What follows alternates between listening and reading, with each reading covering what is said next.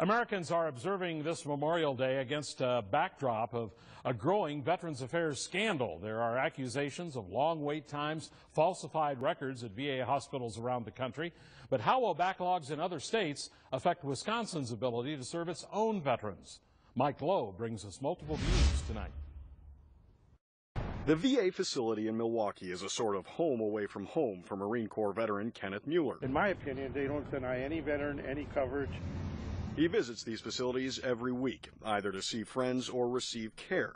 He wears his pride in the VA, but he, like many other veterans, I think that's depressing, is disturbed by the backlog of cases that have kept military veterans waiting without proper medical care. This VA scandal is not good. So maybe there's some VAs that are not quite up to par. We always hear from veterans. It is a problem Milwaukee Congresswoman Gwen is working to resolve. We're very, very concerned about the backlog of cases. Moore says the backlogs are bad enough, but the allegations that some VA hospitals manipulated waiting lists to hide delays are a downright disgrace. There's also an incentive to hide older cases if you hadn't gotten them services. So I'm very curious about routing out that particular problem. The worst problems are in Arizona.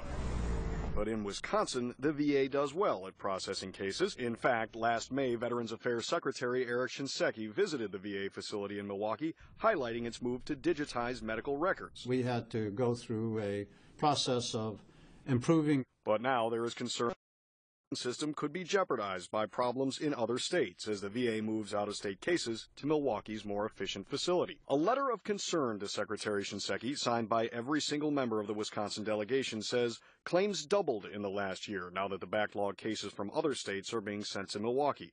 The representatives say the VA's strategy is negatively impacting the claims of Wisconsin veterans. To try to make sure that we don't find ourselves shorting the services of Wisconsin veterans by trying to manage some of the cases from around the country. Now, without addressing the scandal directly, President Obama today said the country needs to do more to ensure veterans get the health care they need.